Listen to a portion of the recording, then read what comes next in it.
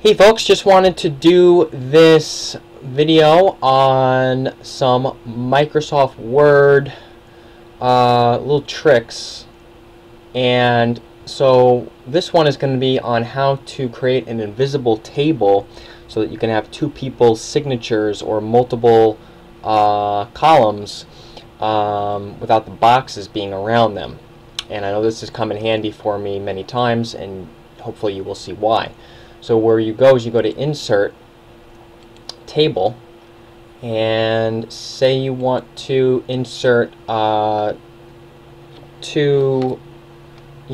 this divider down the page, and you're going to have like a signature line going on here.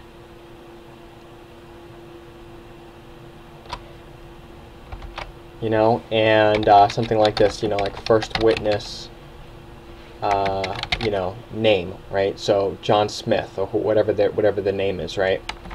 And maybe the date, maybe their address, whatever it is that you're putting there. You might have first witness name and their address. Okay. And then in the second column, you want to put your second witness. And I know that this will be done a lot of times if in place of a notary, or on two witnesses signing on the declaration of a trust, different things like that. So you've got your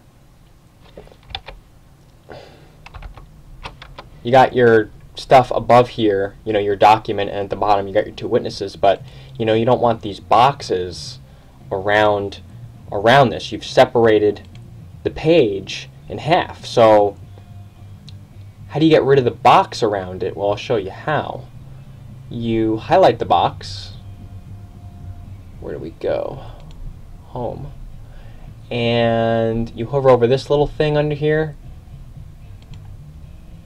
and you hit no border.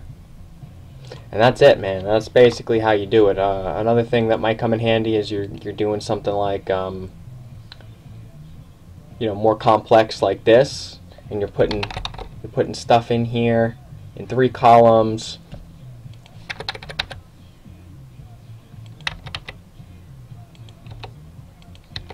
Right?